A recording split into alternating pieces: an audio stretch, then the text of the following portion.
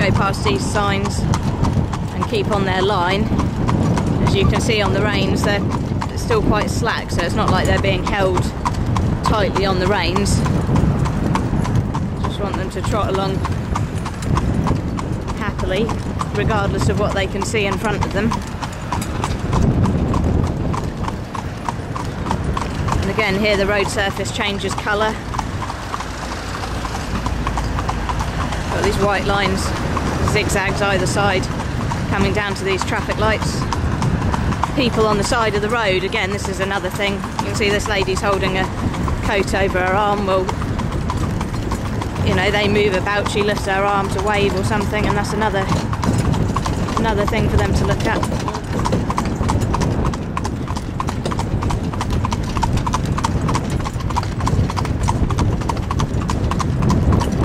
Now you can see all these barriers and the cones, closing it down to a single lane of traffic. Cutting some trenches in there as well.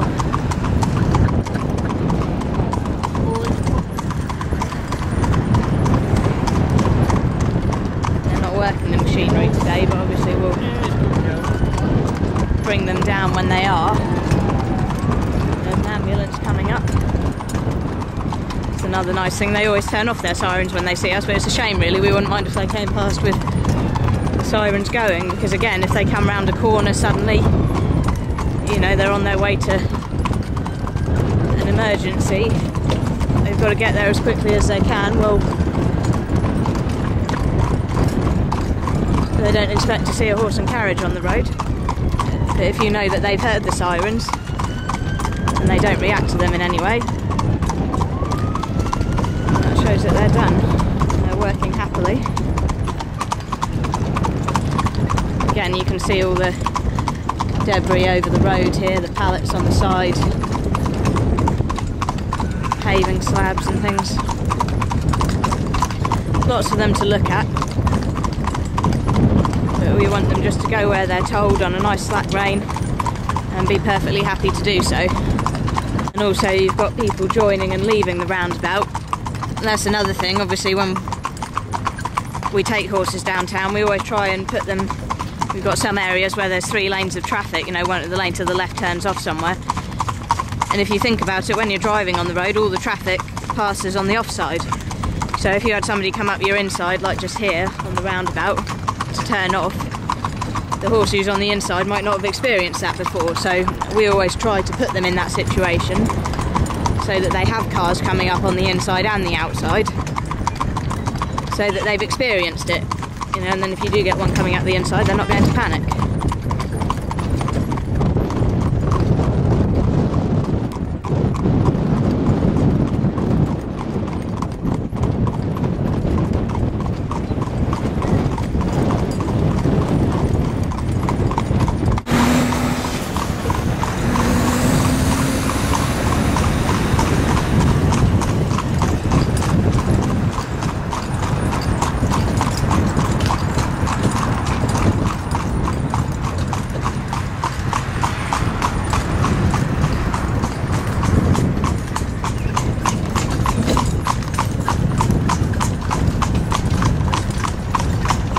Still got these traffic lights up here.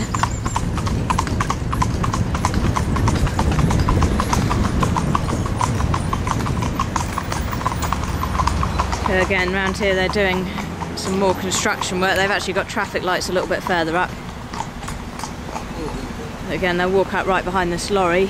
Now obviously you wouldn't want your horses necessarily to stand directly behind it and breathe in all the exhaust fumes. On the other hand, you come round a corner and you're stuck, we can't turn round there, we've got traffic coming down the other side, we've got cars behind us, so what do? You don't want your horses to panic. You can see the collars coming off their necks, just in case if a breeching strap ever did break, they'd have to hold it back on their necks. And you don't want them reacting to it in any way or panicking, so we let them experience it now while they're in training.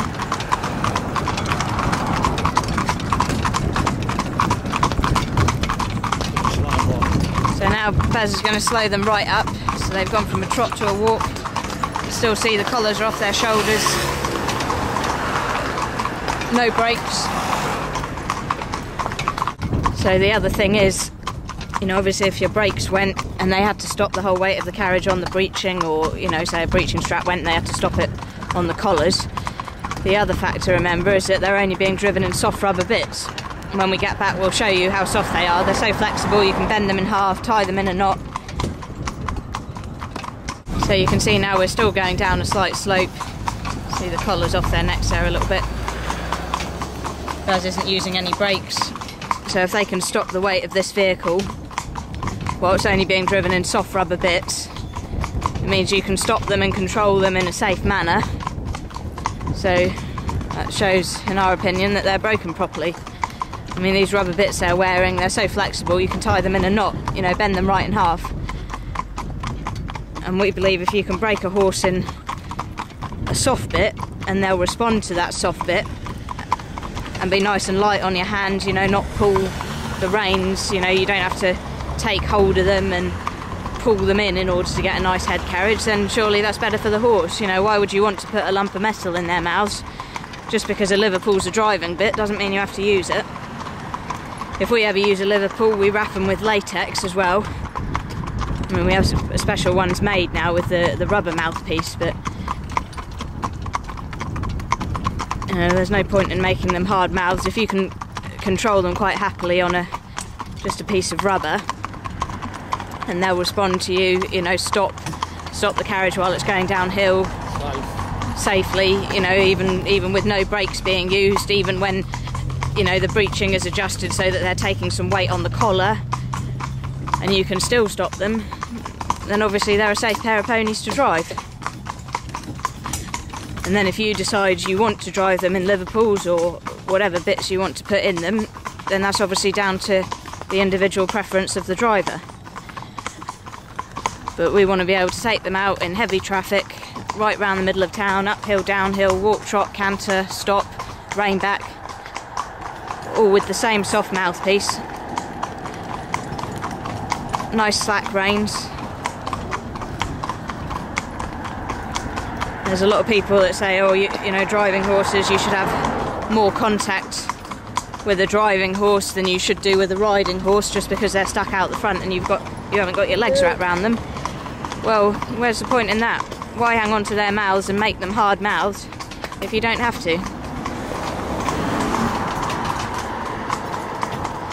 And if the only way you can get good head carriage on your horse is by having it on the second slot of a Liverpool bit and hanging on to it, then the horse hasn't got true self-carriage, because it's only holding its head there because it's restrained by the reins.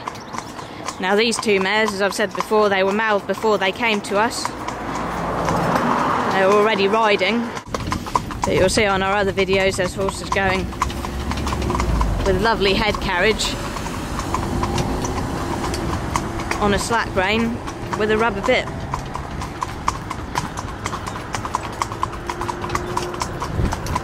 And people will say, you know, they stick a bit in a horse's mouth when they're breaking it for the first time. Just stick the bit in, and, you know, a Liverpool bit, because that's what came with the set of harness. But if you mouth them properly, which does take a bit of knowledge,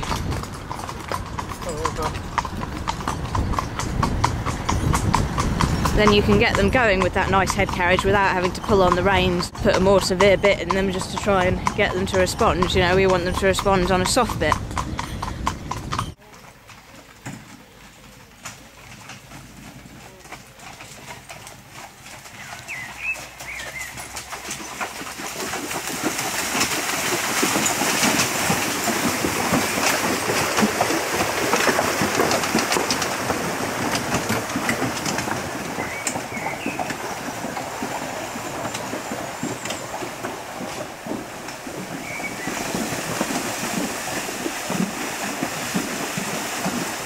You can see they're entering the water at the walk.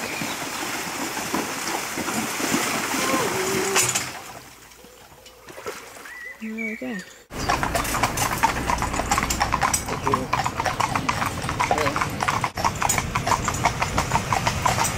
Cheers, mate.